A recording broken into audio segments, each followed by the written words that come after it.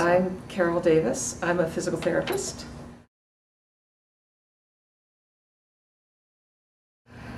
Well, you asked me a question about what I want to share most with Pilates instructors. And I was thinking about it last night, and I wrote some things down, and I'd like to tell you what I wrote down. All of us, no matter who we are, who are working with patients, want very much to make a difference. Want our patients to feel better and to feel more healthy. And when we go to school, we're all, or go through the training, we're all focused on our technique and how we can manipulate people in a way when they're on the equipment, for example, so that then they'll heal. But the fact is that what's most important is that how we are with our clients is just as important as what we do. And the mastery of the technique is necessary, but it's not sufficient to what it is that we're trying to accomplish with people. It seems to me that healing is grounded in the energetic connection that we make with others. And the vehicle for that energetic connection includes attention to movement imbalances and the knowledge of how to bring them back into balance in a way that's compatible with the patient's understanding. And that's really mastery. The patient's understanding and feel, attention to movement imbalances, and the intention to be present in a way that resonates with the energy of the person that we're working with. Now, on the exterior, if somebody came up and watched you while you were doing that, what they would notice is that you're paying close attention and that you're moving in a way and you're touching in a way and move your foot here and try this. It looks like match, pace, and lead on the exterior. But on the interior, the feel of that is what might be a little bit more hard to discern. Although many of us now can discern it. We walk up and we watch and think, ooh, there's a special connection there. It's an ease and a flow and a resonance. And that's exactly what it is. It's an energetic wave resonance of us with our patients. So that at the end, what we feel is, oh, that was a special connection. Now that's more difficult to teach.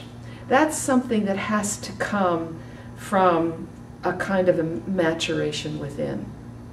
But you can practice it, and it can be mentored in people, and I think that's what I love so much about Polestar, that so many of the teachers and the models and the mentors have this, and they embody this. And so if students are tuned into that, they see that, they can feel that, and if they start to copy that, they might not understand exactly what they're doing at first, but eventually that inner kind of connection with patients becomes so important that it almost becomes impossible to chit-chat during a session. It becomes impossible not to be tuned in to what's going on both the exterior and the interior levels. That's the piece that I really want to share with Pilates instructors.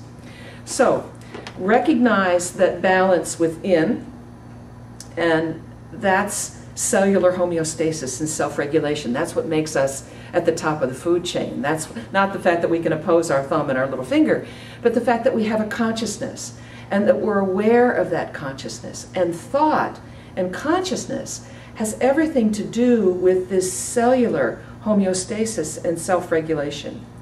And balance without, morphologically, what we really focus on when we're teaching technique, functionally on the mat or on the reformer, is facilitated by fascia that's free of restrictions. Now, fascial restrictions are part of living in gravity. We can't avoid our fascia coming together and binding down, especially if we don't drink enough water. Half our weight in ounces of water a day, minimum, to keep our fascia flowing and our cells communicating, because that fascia is the copper wire conduction system, James Oschman says, of being able to get the subatomic particles to move through our bodies so that cells can communicate with one another. This is Candace Pert's work, Molecules of Emotion. Fascial restrictions, particularly ones that are deep within our core, hold back movement. Internally, cellular communication. Externally, movement that's balanced, and prevent movement flowing with ease. Now, these restrictions can be released in several ways, certainly by way of a talented Pilates instructor.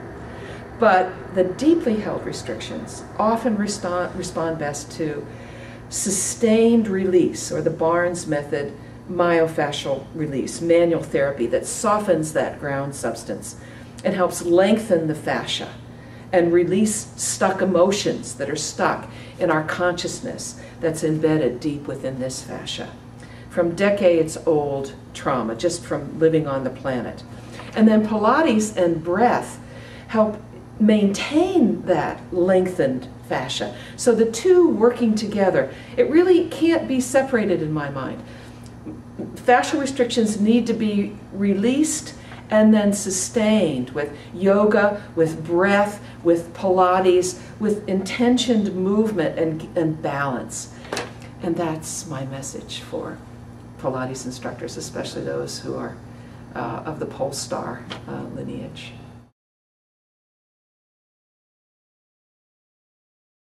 And then I've been thinking about your question about what is it that I want to leave behind when I leave the planet. You know, I graduated from my training in physical therapy in 1969. I mean, I am so old. I'm so old. But I've learned so many things that now, at this point in my life, I'm able to practice in a way that being old is wonderful. Being old is rich. It means not having to struggle through mistaken ideas and misconceptions. But in my heart of hearts, I am a physical therapist. I'm a myofascial release physical therapist who appreciates and works with Pilates instructors at Polestar Pilates in Miami.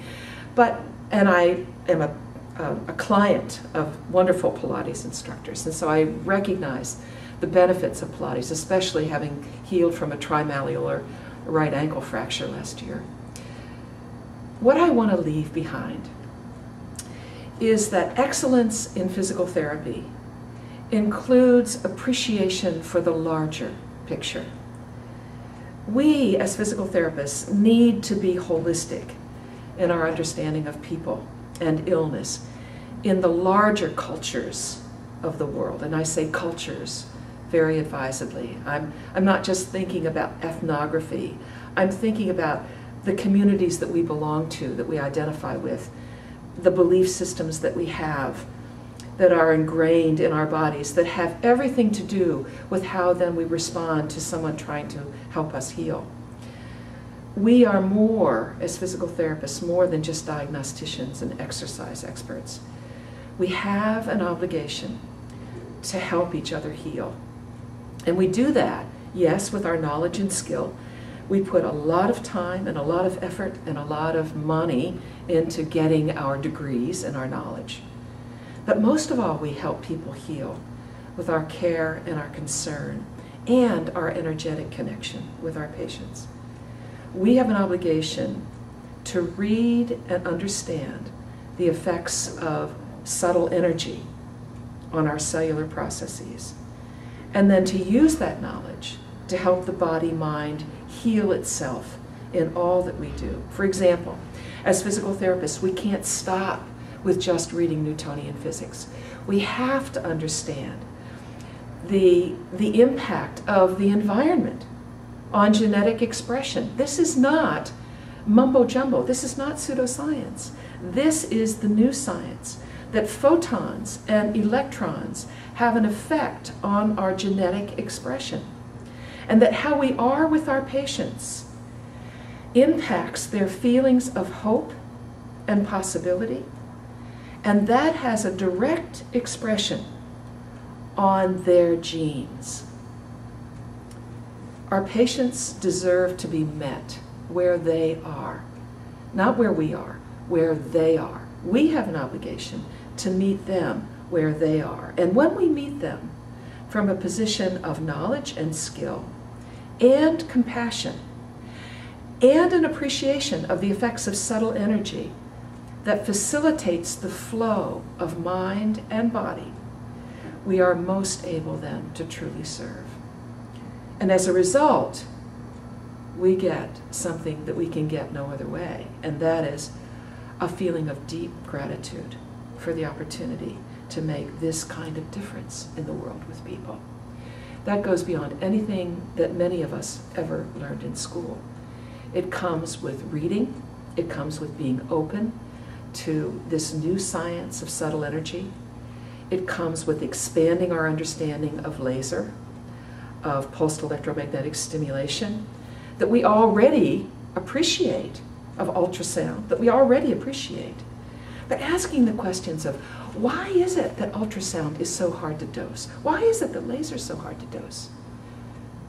Is it because everybody's energy needs to be matched in a certain way to get the maximum cellular benefit?